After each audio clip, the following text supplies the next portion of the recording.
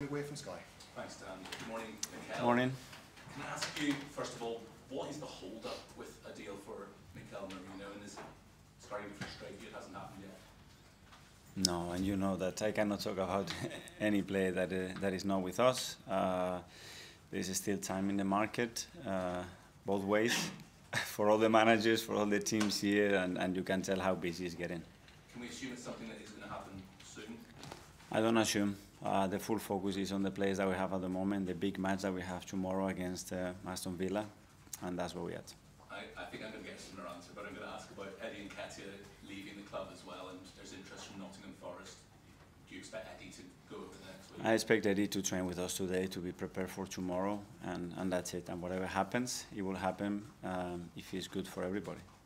Moving on, I assume you've always had belief, but when you look at the squad now, do you see belief that maybe wasn't there 2 years ago? It was a bit of a surprise. Arsenal were in the title race 2 years ago. You obviously got a lot closer last season.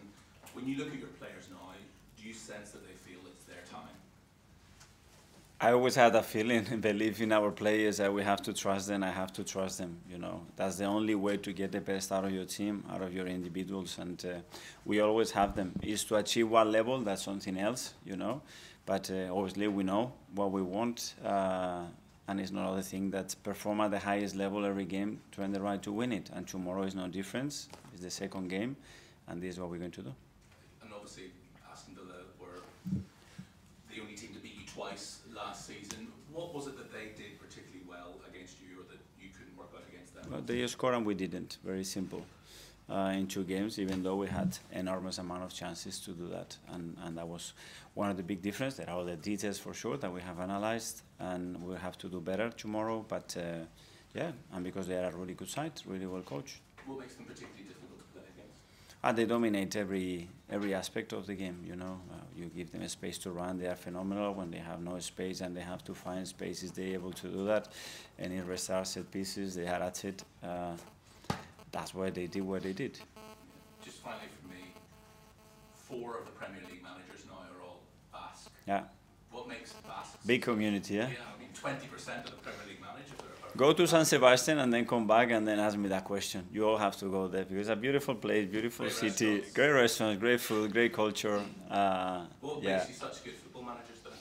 Probably the passion and the education that we all got. And then, yeah, we all need opportunities and chances. Someone has to believe in you. I think what Unai and Julian did for us is incredible because they set the standard so high. They won a lot.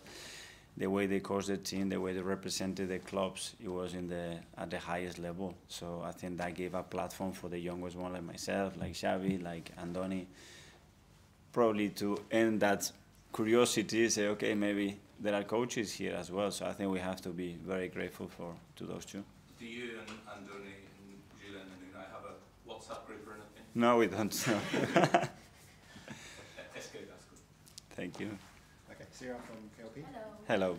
Timber replaced Zinchenko against Wolves for a short time, and he really showed what you've been missing, like aggressive, ball carrier, winning all his duels.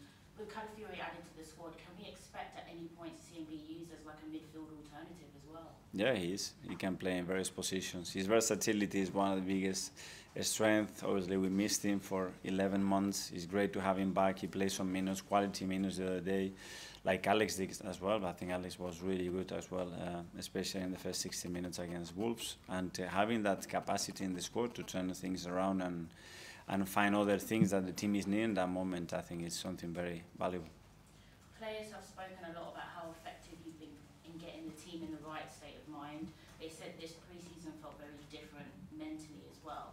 How has it been for you mentally as a coach to go through these seasons, develop the project, develop the squad, and keep everyone resilient and yourself ready? It's great. It gives you so much energy. In our jobs, every day is something new, someone you want to unveil and try. The players give you so much information, so much to think about. And we have a staff, they're all curious, they all want to get better, they all want to evolve. And this is why transformation happens, because everybody's in the same page on that. And Declan Rice, he said his best position is a 6, but he loves and gets excited playing as an 8.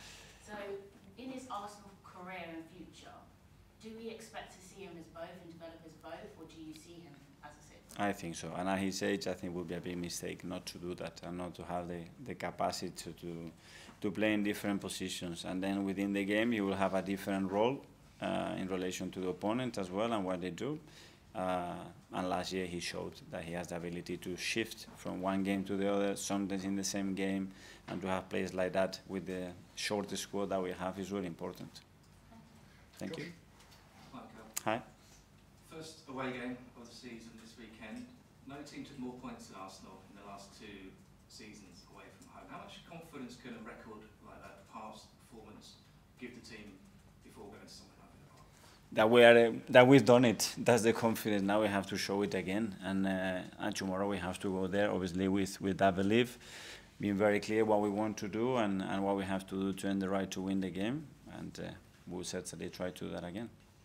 One on the guy Saka, he's one away from 100 Premier League wins already at the age of 22. I mean, he can break all sorts of records in his Arsenal career. Is that something that you think he's motivated about, those numbers, and do you use that to challenge him? That's a question for him. Obviously, when you look at those numbers at his age, is very, very special, especially in the position that he plays. You said a different position that can be more consistent like that, but a rare thing to see, and big credit to him. Alex from BBC. Hi, Mikel. Hi. Jurien Timber came on in the last match. Is he fit enough to start at the weekend, and could have a fitness update with the rest of the squad as well, please? Yeah, well, he had a really good pre-season tier point, and then we had to stop him because he had a little issue there, and we didn't believe that he was ready to do that. We have to build him up. We have to be cautious with them, so I'm not sure about that. And 5 players named in the PFA Premier League Team of the Year. You travelled to Manchester to see the players get their awards. Do you think it's important to show that support to the squad? Yeah, it was a really proud moment, obviously, for the second year in a row to have 5 players in the starting 11. It's a big thing, so everybody at the club is really proud of them, really proud of the team. They are there because all the players as well have contributed for them to perform at that level, and obviously all the staff that is involved every day to try to make them better. You've spoken of how the transfer window is open for all the managers. Will you still be looking for players up until the end of the window? Do you have a number you'd like to bring in? We have to, because anything can happen both ways, and you have to be ready. And especially in the last week, you better be alert and be prepared, because a lot of surprises can come for many different reasons, and we are prepared. Simon from the Standard. Hi, Mikel. Hi. When you sort of left us in the summer, I think everyone thought by this stage your sort of new contract would be signed and everything. Just for any fans who might be concerned that it's not, is there any sort of update? Should they be worried at all that you've not done it yet? The focus has been on the transfer window, and we had quite a lot of things to do and discuss, and we are on it, and we would take care of that in the right moment. Is that one of those things when the window's done, you can then sort of sit down and have those talks? Yeah.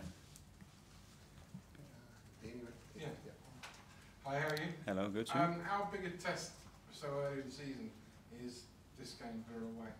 Yeah, one of the toughest places to go for sure, and we know that, and we prepare really well to understand what we have to do, and we will try to go there to win the game for sure. Is it important for you to get one personally over Unai Emery? Personally? Yeah. I don't take things personally. I just have the will to win and prepare the team in the best possible manner, regardless who do I play against. We have still got a week of the transfer window. How would you sum it up? Because some clubs you would expect to do maybe a lot of business, like, for example, Arsenal, Man City, Liverpool, we've done none, have been very quiet, and the other clubs have been really busy. Does that show everyone else needs to catch you up? Well, I think everybody will be in a different position. We knew what we wanted to do, what we could do as well, which is important, and you have to put those two things together at the end, and then what is available that really can strengthen the squad, can make the team better for the short, medium, and long term as well, which is important. And another thing is very important is looking at our academy as well, that it has to be looked in the right way, because now we have some promising talent coming up there, and we have to create a space for those kids to start to come very close to the first team as well. I'm glad you mentioned that, because that was my final question. Is one of your star player is Nketiah, who's come through Hale End your academy. Yet we've seen throughout the summer, if I presume that any Nketiah will leave, him leave Arsenal, Oliver Skip leave Spurs, Conor Gallagher leave Chelsea. It seems clubs are more selling their academy players these days than promoted him into the first team? I wouldn't differentiate that because Arsenal and any other club has sold other players. They are part of the squad. You cannot differentiate. They are getting sold sometimes because the player wants to go, sometimes because the club needs to, because both of them agree that is the best thing to that stage of their career, and as well is that those players have been for a long time at the club, which maybe with foreign players it hasn't happened. So I wouldn't look at it that way. I think it is important that when we make a decision, when the players makes a decision, we are fully aligned. And in the case of Emil, it was clear he has expressed that desire to play more with what happened in the last 2 seasons. And it's very understandable, you know, and you cannot stop in a way of somebody that has given you so much. Thank you. Okay, Art, Athletic. I know a lot of the focus is what goes on the pitch and the transfer market, as you just mentioned. I was wondering, for you, do you put much importance on the way you communicate information, whether it be in here with us guys or with your team, the players and stuff like that? Yes, especially not to create more problems. It is very important, you know, at the end, I'm here, I'm representing the club, I'm representing that team, those players as well, and you guys have to understand what we do. I need to express that in the right manner. I need to understand where you guys coming from as well, and it is very important. Every time we are here in front of the media representing the club, it's a huge thing, obviously. Is that a skill that you've maybe needed to develop over time, and is it different when you're alone with the players? It is, but as a player as well, you have that responsibility. And when they put you the mic straight after the game and your heart is still beating high and full of emotions, it's tricky. And we don't get any education to do that. So probably it's trial and error, a lot of error, and then hopefully you will get better. But it's something that is there and we have to live with it. Okay, last couple in the last section, Kaya. Just on that, obviously last season, this fixture at Aston Villa, you were sat in the stands. Mm-hmm. I wonder what are your memories of that, and did it change? I didn't enjoy it one bit. No, felt too far.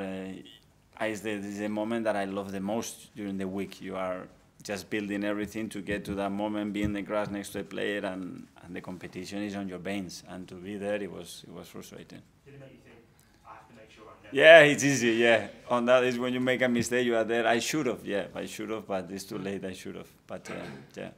And also, just at Chelsea, Raheem Sterling's been left out of the squad for the past couple of games. You obviously worked with him at Man City. I wondered if there was maybe any temptation to give him a call and try and convince him to come to Arsenal. No, but I can talk with my time with Raheem. That was exceptional. I think we built a really strong relationship together.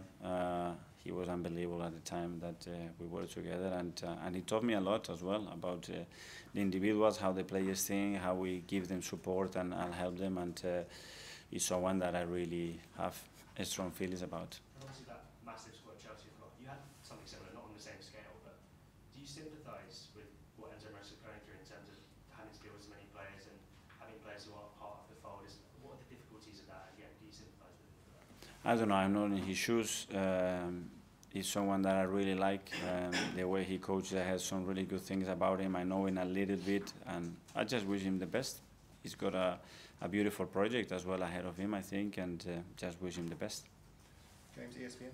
Mikel, you said you'll look at the contract sort of next month. I didn't say next month, no? Did I say? Well, when the window's closed. Yeah, it's okay. I'm assuming September. Well, you've taken the club such a long way. You must be really excited by the idea of where you can go, not just this season, but in the years to come. I am very grateful, first of all, for where I'm sitting and the people that I work with every single day, because it's really difficult to find that harmony, that trust, that belief, that same alignment in the vision, and it's something I always mention, and especially after, because I believe that we have an unbelievable still time ahead of us, and it's very excited, and I'm very excited about it. Look at, obviously Pep had 9 years at City, you're going to have a similar time at Liverpool. Is that kind of longevity a sort of target for you? Do you see yourself here for that kind of time? I see myself today and tomorrow, and this is the reality of us as managers, and I think that we have to live with that urgency as well. I think it's something good. It's something that I actually like, and looking 2 years time, 3 years time, with yourself, you have to plan, because it's the club. What is going to happen afterwards? It will depend on how good the results that we get. That's it. That's our reality. In the meantime, do your best and enjoy it if you can. Okay, we'll now go for 10:30 tonight. So 10:30 tonight, Friday. Let's kick off with